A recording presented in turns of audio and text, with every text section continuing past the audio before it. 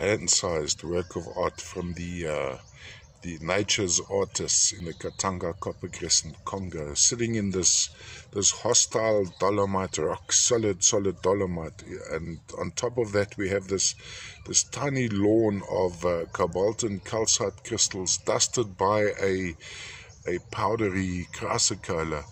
And then this in turn, I don't see any druzy quartz on this particular piece. Typically I'd expect a layer of druzy quartz over the material from Tenke.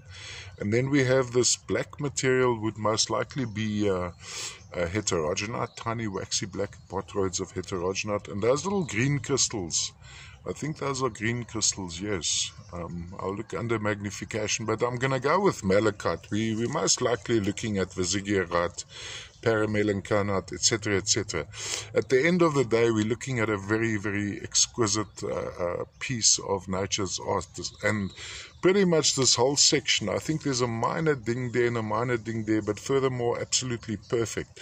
Also, what comes to mind here is this almost a flower-like formation growing off the main matrix. You see there's a little ledge there, a little cavity.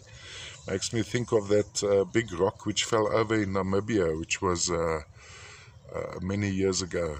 It was like a ledge, a thick ledge on top, very similar to what you find in the Grand Canyon.